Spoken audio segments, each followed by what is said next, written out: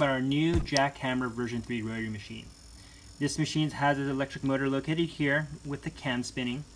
Its neat design actually has 3 springs. You can see you have 2 springs here, which basically moves when the cam is spinning. So your needle's going back and forth. The great feature about this machine, it actually has a contact screw and an additional spring to turn into like a short swing, like a short hard swing, or a long softer swing. So right now I'm bringing it back so a little bit softer, softer long hitting, or I can bring it in a little bit more, which would make it like a shorter hard hitting machine. This machine includes the power cord as well as 3 additional springs as well as additional screws you might need. This will work with any standard grip as well as any Cheyenne grip that has a thread. You can thread it on right here.